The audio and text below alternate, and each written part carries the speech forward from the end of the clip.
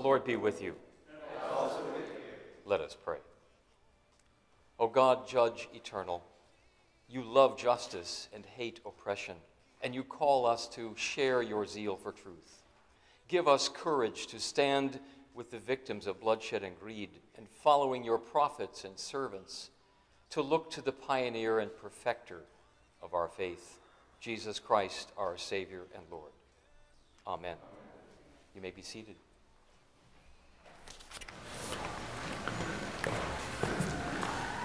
Good morning. Welcome. I have turned off the little portable microphone again because I was getting feedback already, and I haven't said anything radical, and already I'm getting feedback, you know. But at any rate, we're glad that you're with us, and if you're visiting especially, we're delighted to have you among us. And of course, today we are also very delighted to have, for the first time officially with us, Mr. Timothy Guinon, who's our new director of music. And great.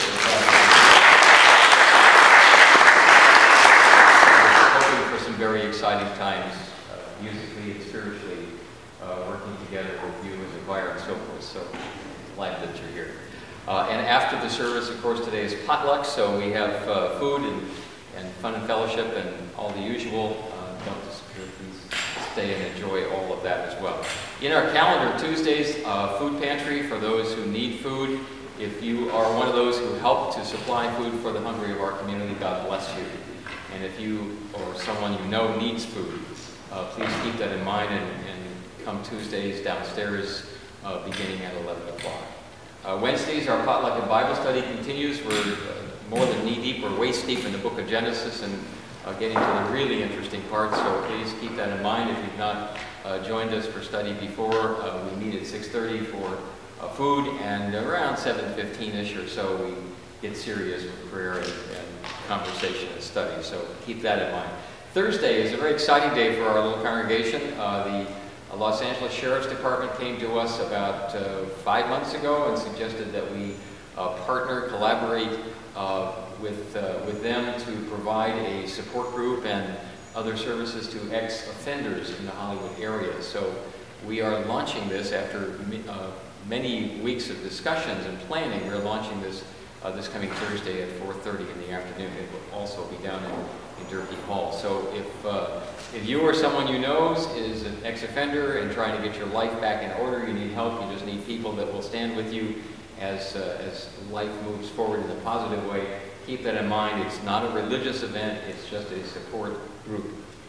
And there will be people from time to time who will come in and be able to speak or plan with ex-offenders on how to get whatever benefits or services or find housing or look for jobs or whatever that might be to help folks. So that's we hope a very vital and important service to be providing. This coming Thursday also, I don't know why I didn't put it in the bulletin, you'd think, but the choir will begin to rehearse, and Tim already has music planned for next Sunday, which is hopefully a special Sunday. So. And you can actually, if you're in the choir or want to be, you can pick the music up today. So keep that in mind, because next Sunday I'm dubbing Amazing Grace Sunday. We will not only sing the hymn and hear a little of the backstory of how that hymn came to be, but also we have a full-length feature film, Amazing Grace, which stars, I guess it's pronounced Johan Gruffud, and who's the other guy? Albert Finney. Why? How can I forget?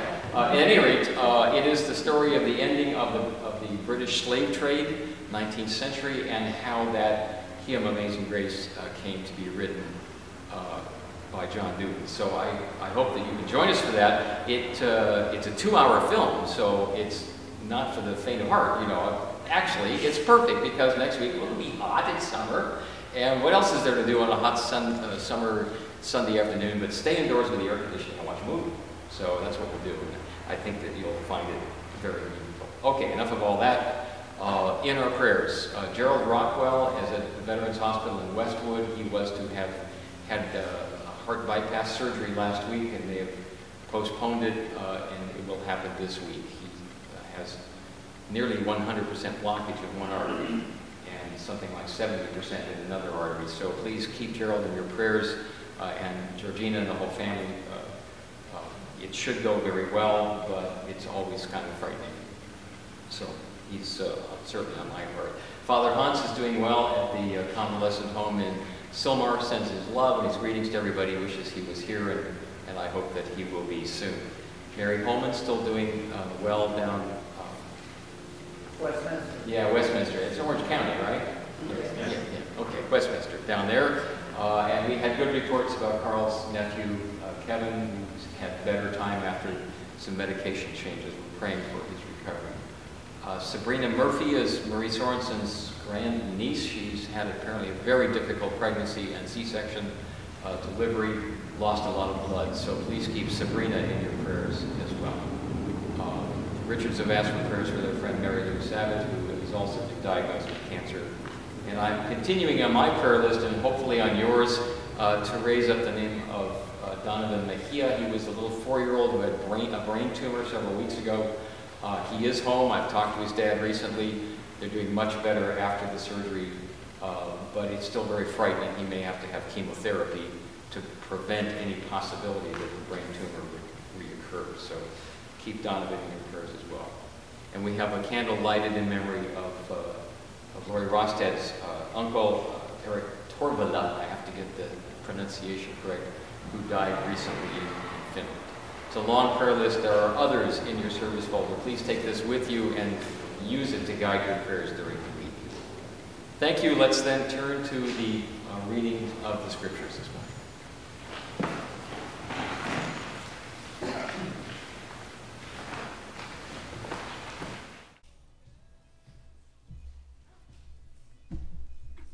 Good morning. The first reading is from Jeremiah 23 through 29. Because Jeremiah preaches the unpopular message of God's judgment, he suffers a rejection. Today's reading distinguishes between the true prophet like Jeremiah, who speaks God's word, and the false prophet who misleads people through dreams. One is like wheat, the other is like worthless straw. I am a God nearby, says the Lord, and not a God far off. Who can hide this in secret places that I cannot see them, says the Lord. I do not fill heaven and earth, says the Lord. I have heard what the prophets have said who prophesy lies in my name, saying, I have dreamed, I have dreamed. How long? Will the hearts of the prophets ever turn back, those who prophesy lies, and whose prophecy the deceit of their own heart? They plan to make my people forget my name by their dreams that they tell one another. Just as their ancestors forgot my name for Baal, let the prophet who has a dream tell the dream, but let the one who has my word speak my word faithfully. What has straw in common with wheat, says the Lord? Is not my word like fire, says the Lord, and like a hammer that breaks a rock in pieces? The word of the Lord. Thanks be to God.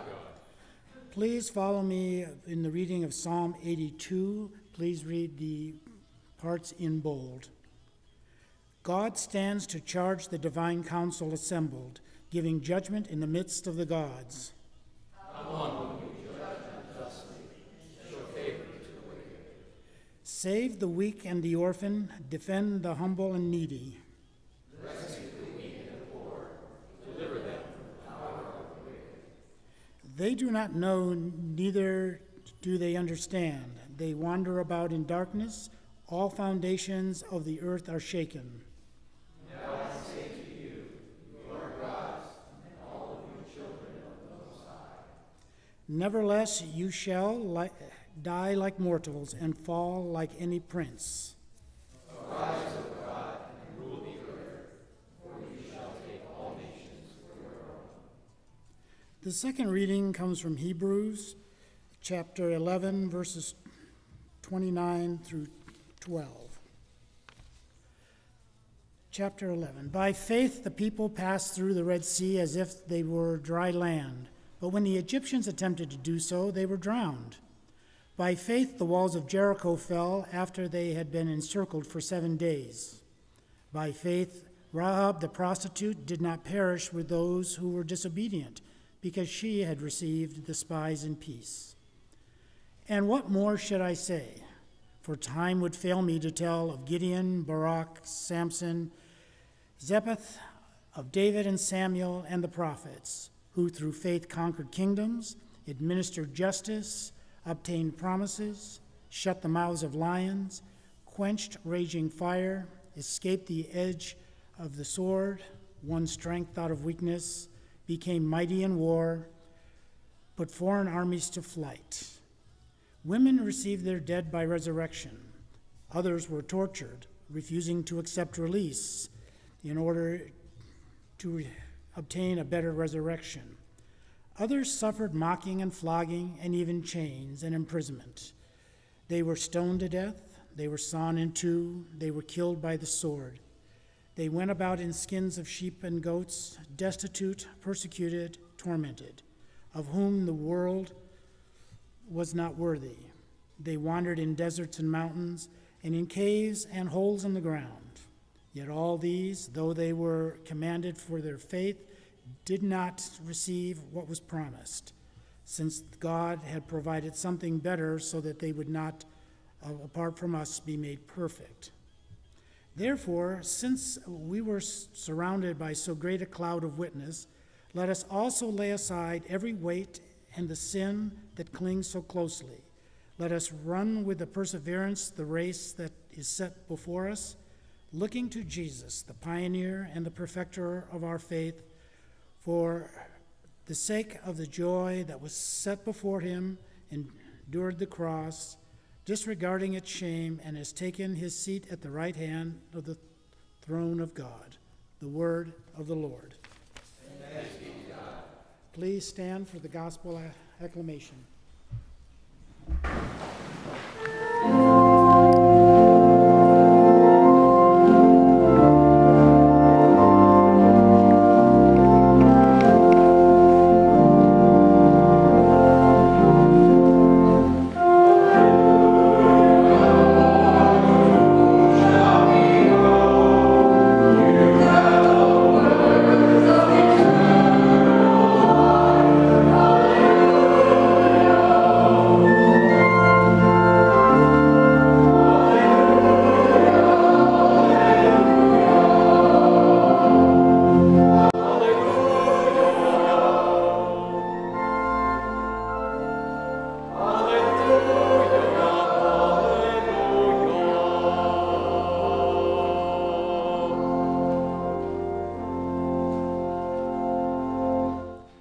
The Holy Gospel according to Luke, the 12th chapter. Glory to you, Lord. Jesus said, I came to bring fire to the earth, and how I wish it were already kindled. I have a baptism with which to be baptized, and what stress I'm under until it is completed. Do you think that I have come to bring peace to the earth? No, I tell you, but rather division. From now on, 5 in one household will be divided, 3 against 2 and 2 against 3. They will be divided, father against son and son against father, mother against daughter and daughter against mother, mother-in-law against her daughter-in-law, and daughter-in-law against mother-in-law. He also said to the crowds, when you see a cloud rising in the west, you immediately say, it's going to rain, and so it happens. And when you see the south wind blowing, you say, there will be scorching heat, and it happens.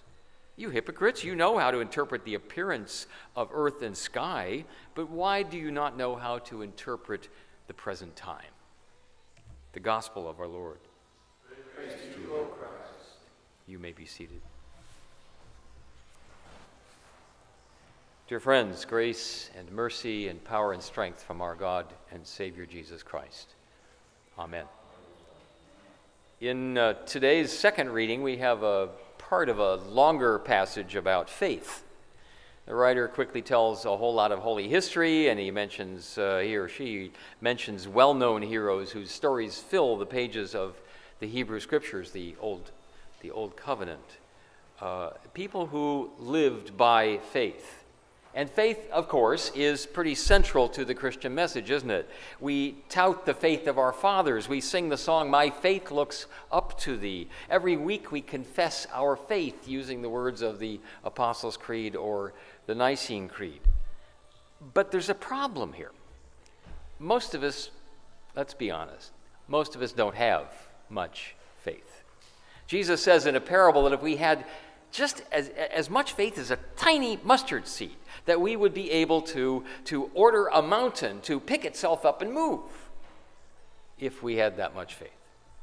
Jesus chided his own people for their lack of faith, not just, for their suspicion about him, but for their lack of faith in the promises of God above. He made examples of outsiders, such as the centurion or the Good Samaritan, who really lived by faith in God. But faith is hard. Just as with qualities of truth and courage, we don't think of faith or use faith unless we're stuck or we're trapped. In public affairs, we usually don't vote out of our sense of faith. We vote from our fears or our cynicism. We don't use faith easily when it comes to our human relationships, do we? I mean, we go to therapists first, or if necessary, we go to divorce court. But faith, we're not so sure whether that will alter our inner lives. We don't give out of our faith either. We're afraid that we won't have enough left over for ourselves. And so we don't trust our own generosity. I've served a number of churches, and this is the first one where I really thought that the leadership, the church council, actually starts with faith in Christ, rather than with skepticism or suspicion when they have a tough decision to face. Faith is hard. We know that. And in recent months, the larger church beyond our doors also has made some pretty big decisions based on faith and not on fear. Last May, our synod here in the Los Angeles area elected a new bishop who is Native American, the first time that Lutherans have ever done that. And he's also gay, and that's definitely a first. There are reasons, obviously, to fear the consequences of doing something new and radical. But what usually holds people back is their lack of faith. And then this past week, the delegates or voting members at our National Churchwide Assembly meeting in Pittsburgh have done something very courageous in faith. We've had an outstanding man as the head of our national church for 12 years, the Reverend Mark Hansen, but voters did not vote to re-elect him. They chose for a new presiding bishop of the Evangelical Lutheran Church in America, a woman, the Reverend Elizabeth Eaton, who currently is the bishop of the Northeast Ohio Synod, so she's now moving up to head the entire denomination. It's a huge step for the ELCA. Although our Reformation Church has been going for nearly 500 years, it's only in the 1970s did a whole group of stodgy old white men say, well, okay, we think that maybe women do have gifts for ministry and they could be ordained as pastors of the church. And then it was another 10 years before there was a woman who was elected as a synod or regional bishop. And now a full 40 years before this exciting day has come. On Thursday, the presiding bishop of the Episcopal Church issued this brief statement. Let me read just a bit of it to you. I give thanks for the faithful ministry of Mark Hansen as presiding bishop of the Evangelical Lutheran Church in America over the last 12 years. It's been an honor and privilege to share ministry with him during the last 7 years. I have learned much from his prophetic and gifted evangelical ministry. I pray that the next chapter of his ministry may be a rich blessing to him, his family, and many others. I also give thanks for the election of Elizabeth Eaton as the next presiding bishop of the ELCA and look forward to working with her as we grow in our call to common mission. I anticipate a journey of mutual discovery of the gifts God so richly bestows on our two churches, particularly in new contexts and populations. May God bless the journey and may God bless the pastoral leadership of Bishop Eaton. Signed, the Most Reverend Catherine Jeffords Scory, presiding bishop and primate. Yes, the Episcopal Church also has a woman as their presiding bishop. Our churches have now finally thrown off all of that uncertainty, that nagging doubt about whether we're supposed to obey every last word of the Scripture literally in matters of faith and life, or whether we can trust the Holy Spirit in faith. While St. Paul says somewhere that women were to be silent in church, and if they had any questions, they could ask their husbands at home, It's taken 2,000 years for all of us to understand that Paul himself was conditioned by his culture not to think outside the box. But the Holy Spirit of God works outside of the box. Amen? Christians have passed off our reluctance to trust God as, well, we're keeping tradition, rather than to admit that we're lacking faith. We've ignored this testimony about Jesus where it clearly says that Martha was stuck in the kitchen and she was resentful, but Mary sat at Jesus' feet eagerly. Some Christians are ready to move on and to be courageous and to speak out of our inner faith and our profound life experiences, which have shaped us and empowered us to trust God more and more, not less and less. I mentioned the second reading. Most scholars think that the book of Hebrews wasn't written by St. Paul. His name was never on the original manuscript. And scholars who've spent years analyzing the complex issues here of literary form, of vocabulary, textual criticism, they all say that Hebrews wasn't a letter that was sent by a messenger to some of the churches that Paul had served. It was written as a tightly constructed essay or a sermon, a study to explain the priesthood of Jesus Christ before God. And they say that it was likely written by a woman, not by a man. If that's true, it's the only book in our Holy Bible that was written by a woman. It's one of the most polished writings in the New Testament. It has a richer vocabulary, and scholars are saying that if it wasn't written by St. Paul, which looks very dubious that it could have been, perhaps one of his students or his associates wrote the work. And the list of his possible associates is pretty short. I mean, you even probably know most of the names I would mention. We know that Luke traveled with Paul and that Barnabas and Apollos were missionaries also that worked with him. Timothy was his protege, a young man whose father was Greek and his mother was Jewish.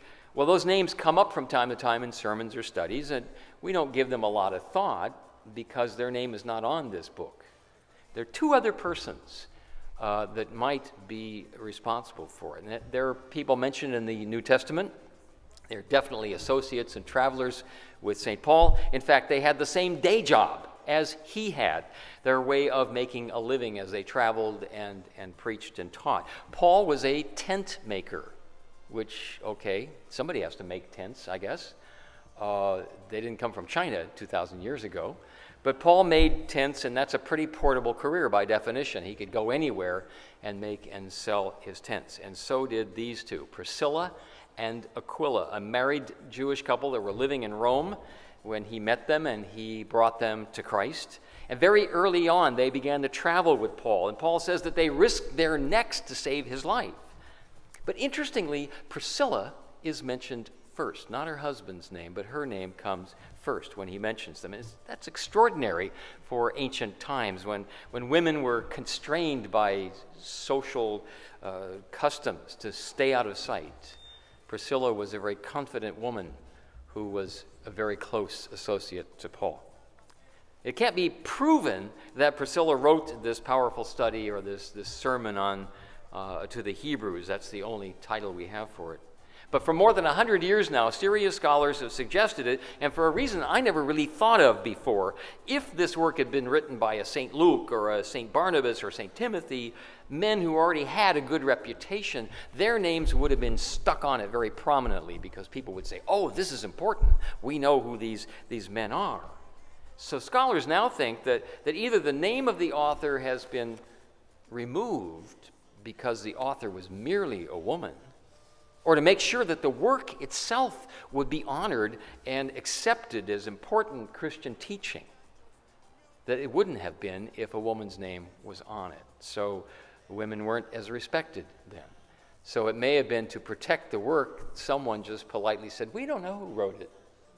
And the work is with us today in our Bibles. What I'm seeing here, and why I bring all this up, is that it's very clear from the beginning of Jesus' ministry that people had a hard time living by faith, if it seemed a little too radical, stepping out in faith in order to follow the Spirit of God. It's always easier to stick to the habits and the patterns that we live with, right? And the culture and the conditions of our community and our society. It takes a fierce courage not to conform, not to blend in. It takes courage to face enemies, whether they're enemies abroad or enemies inside of us. It takes faith to trust that God will help us overcome our fears and our shortcomings, our failures, that God will give us the nerve and the power to stare down demons and to fight off cowardice or complacency. There's actually an Olympic reference in this text too. We've been, of course, hearing the talk about the Olympic Games because of the news in Russia recently, and it certainly comes to mind. The Olympic Games began in ancient times. The word marathon actually comes from the Greek town of Marathon. Everybody in Greek culture back then knew the lore of the games and athletic competition and all that. And much like the modern games, which imitated the ancient Olympic Games, a marathon race would, it covered 26.5 miles or something close to that. But it would come to an end, it would conclude in the stadium when the victor would run this victory lap around the track in the sight of thousands of onlookers and cheerleaders cheering him on for winning the race. So the writer of Hebrews here in this passage sees Jesus as running a victory lap after his bloody and painful struggle. Rather than seeing Jesus as a loser in the world's view because he was crucified, he was executed, he is a winner in the full view of God and all the saints, all those heroes of faith that she mentions earlier, countless others that she doesn't name. This huge cloud of witnesses. It's an amazing picture language, isn't it? Today we use cloud, of course, quite a bit differently, and I'm not talking weather here. Our data is stored in the cloud. Even our software is in the cloud. If you have an iPhone, you're living in the cloud, so to speak. I've been using Dropbox now for over a year, and I love it. But in Hebrews 12, the first verse, there's this entirely different meaning of the cloud. Not a cloud full of computer geeks, but a cloud of witnesses. I know it seems like this kind of three-story universe, with heaven above and hell down below, and we're in the middle. But here the cloud represents the totality, the everybody of the saints and witnesses, the martyrs who endured to the end and now have a place in God's sight before God's throne. Our culture has a lot of jokes about this kind of thing, the pearly gates and the dead popping up through the clouds, to appear before St. Peter, wondering if they're going to be let into heaven or not. But the Bible actually says that all who lived and died in Christ, and not only them, but all who lived and died with faith and certainty in God's promises, all those are in the cloud of witnesses. Maybe a three-story universe seems kind of contrived or corny or unreal for us. I mean, how do we know, after all, if there really is a heaven up there somewhere? But as we study this passage, it comes clear, this idea of victory and the throne of God. It was picture language. It was a way to try what people would understand from the athletic competitions, from the sports, the picture language that she used in this letter to the Hebrews, as if heaven itself is like this gigantic Olympic stadium in which the powerful and the fearful struggles of faith have played out, and the victory is now won, and the victor is seated, has run the lap, and is seated at the throne of God, with God. Where's our place in this picture? For those of us, probably almost all of us, who would never buy a gym membership, after all. I mean, this kind of seems misplaced. But the picture language is really very good. It puts you and me into the race ourselves, into the marathon. It's a race for our lives. The race is overcoming all of the things that hold us back in life or set us up for failure. It's the race to become all that we can be, to use the gifts of God that we have, and that we can become the very people that God imagines we can be. We've entered this race maybe out of admiration of Jesus, who is sprinting on ahead of us. Deep inside there is this longing to taste his victory and to hear the cheering of other witnesses. So we gave up being bystanders, and we got on our feet, and we got out there and plunged into the streets to follow Jesus, and he's way ahead of us. With help, the writer says, with help, you will not lose heart. You will not grow faint. Don't give up if you have faith. That's the key, my friends. It's trust. It's fearlessness in trusting the promises of God, not just that there is a heaven up there in the sky, but that there's victory here and power right here in our hearts and strength in our souls if we'll just invest faith in the one who gave his life for us and who now is at God's right hand. Amen?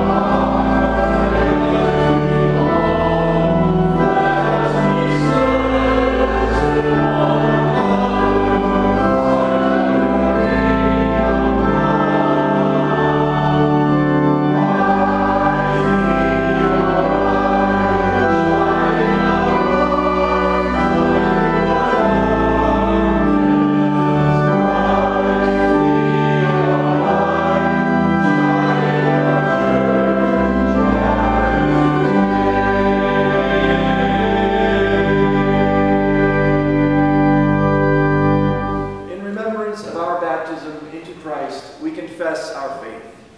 I believe in God, Father Almighty, creator of heaven and earth. I believe in Jesus Christ, his only Son, our Lord. He was conceived by the power of the Holy Spirit and born of the Virgin Mary. He suffered under Pontius Pilate, was crucified, died, and was buried.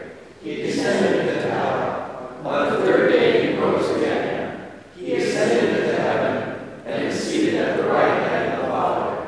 He will come again to judge the living and the dead. I believe in the Holy Spirit, the Holy Catholic Church, the communion of saints, the forgiveness of sins, the resurrection of the body, and the life everlasting. Amen. Blessed be the Holy Trinity, one God, the fountain of living water, the rock who gave us birth, our light and our salvation. Amen.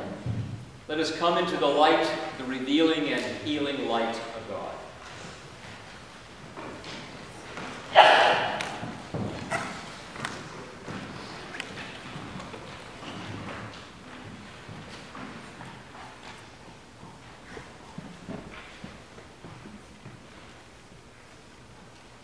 God of grace and glory, you have brought us through the night of sin into the light of Jesus' resurrection.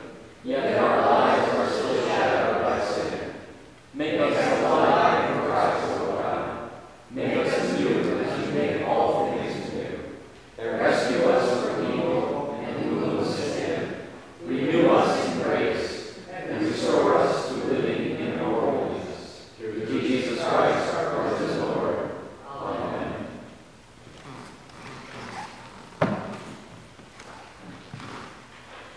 Rejoice with all God's creation around God's throne. The light of the risen Christ puts to flight all evil deeds, washes away sin, restores innocence to the fallen, casts out hate, and humbles earthly pride. Jesus Christ loves you and frees you from all your sins by his blood. To him be glory and dominion forever and ever. Amen. In Christ Jesus we are reconciled with each other, and we have peace with God. May peace be with you all. And also with you. Share the peace.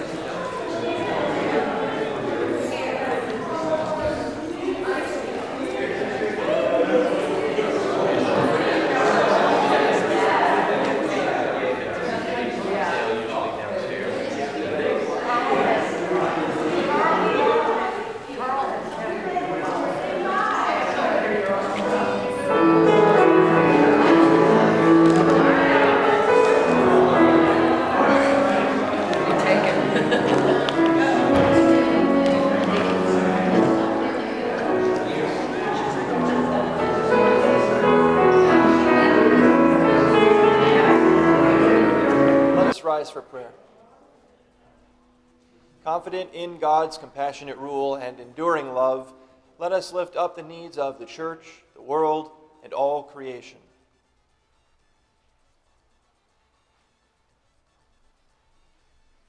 Almighty Father, send the fire of your word to cleanse and refine your church, and shine the light of the gospel to all ends of the earth.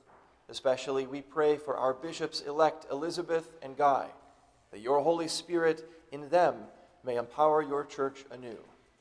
God, in your mercy. Compassionate God, bring your cooling and refreshing breath into the world's parched places. Protect the very young and the old, the earth's fragile habitats, endangered species, and all that is vulnerable to the heat. God, in your mercy. Righteous God, all the nations belong to you. Grant peace and justice to the earth. Calm the fever of passions and weapons. End the bloodshed, especially in Egypt and Syria, and bring solace and protection to the homeless and the orphan. God, in your mercy. Hear our prayer. Merciful God, give safety to those in harm's way and grant wholeness and healing to all who are suffering.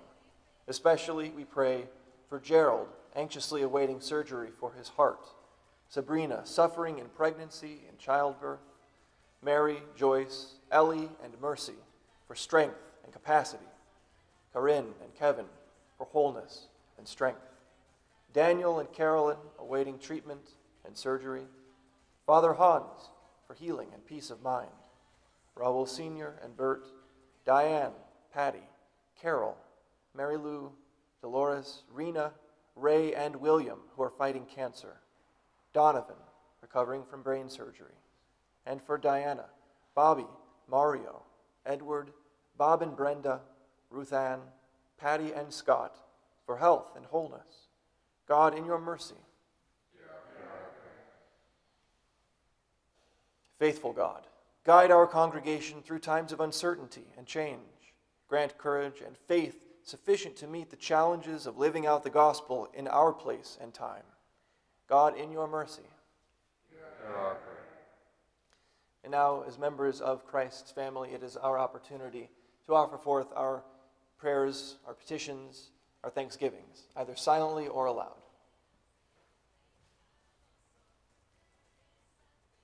Lord, I pray for Sharon Nelson, who's going through health issues right now with the West Gordon, who's recovering from surgery, and Bo Nelson, who's now blind. I pray that you send your healing to them and heal them and get them back on their feet as soon as you can. Lord, in your mercy. Hear our prayer. Lord, we pray for all those who seem discouraged about their faith being small or very shallow. Please help them to recognize your encouragement that even if we have faith the size of a mustard seed, that will grow too. Lord, in your mercy. Hear our prayer. Heavenly Father, thank you for putting your hand on Mario's shoulder and guiding him in a good way, helping to drive out or at least subdue the demons inside him. God, in your mercy. Hear our prayer. Heavenly Father, you know my feelings for my military brothers and sisters, the fallen, the ones not coming home, the ones that will be coming home, but I ask a very special need today for the amount of firefighters that are in action, especially the ones just outside of Boise in the 100,000 acre fire. There's over 25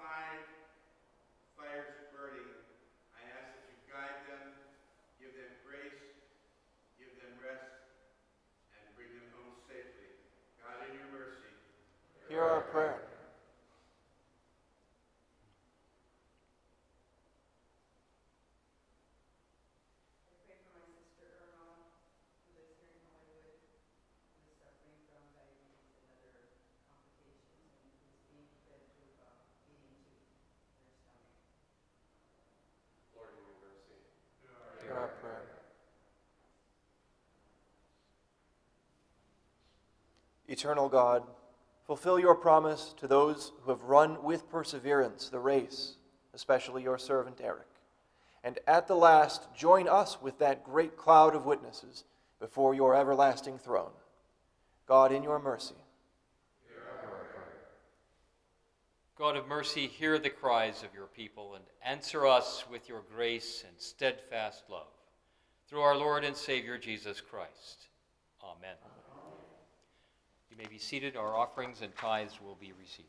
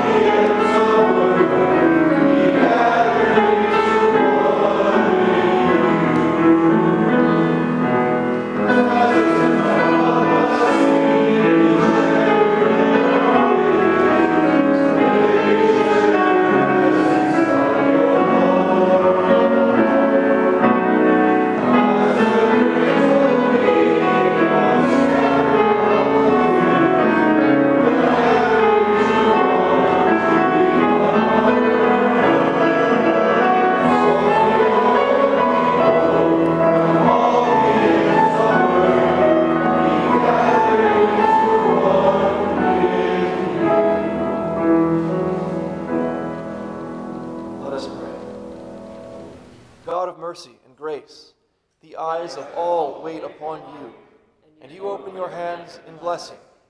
Fill us with good things at your table, that we may come to the help of all in need. Through Jesus Christ, our Savior and Lord. Amen. The Lord is with you. And also with you. Lift up your hearts. We lift them up to the Lord. Let us give thanks to God Almighty. It is right to give our thanks and praise. It is our joy and our duty to give you thanks, O God, always and everywhere, that we gather in the name of Jesus Christ. By the witness of your saints, you reveal to us the hope of our calling and the strength we have to run the race set before us. So with believers everywhere and with saints and angels above, we praise your name and join their unending hymn. Hosanna,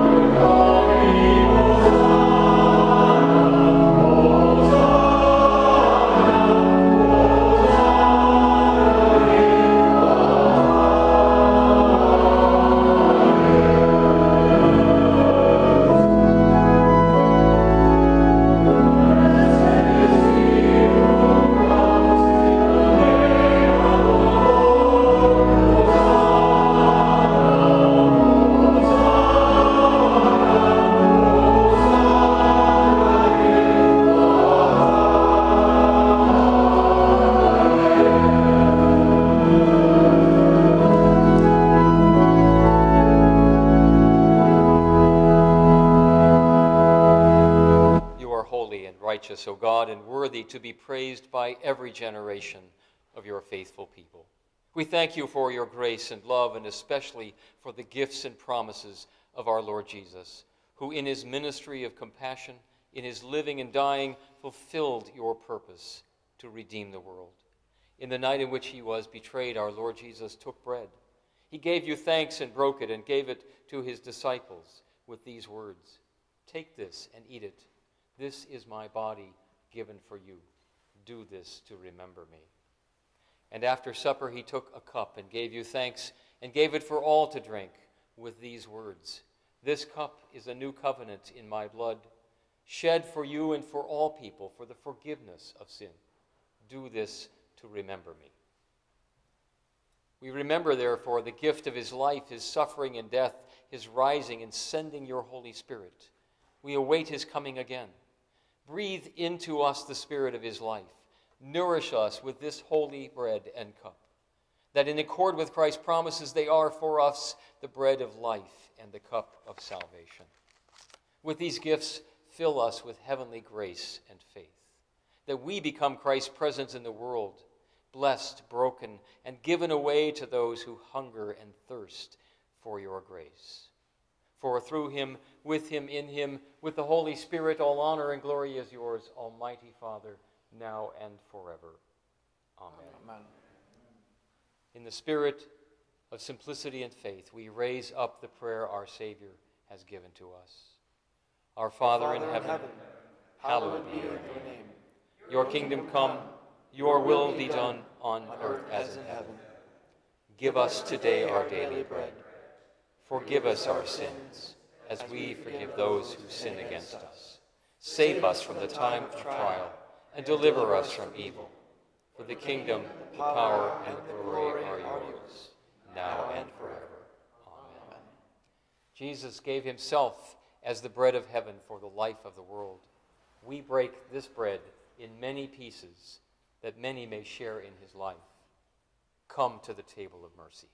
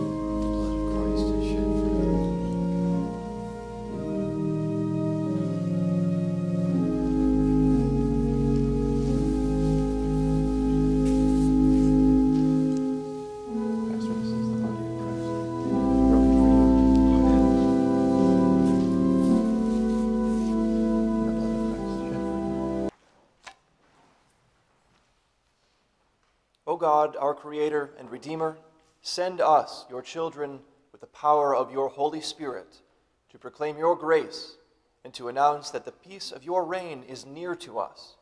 Through Jesus Christ, our Savior and Lord. Amen. May our Lord's body and his precious blood, which you have received, strengthen you with all faith and grant you grace for life.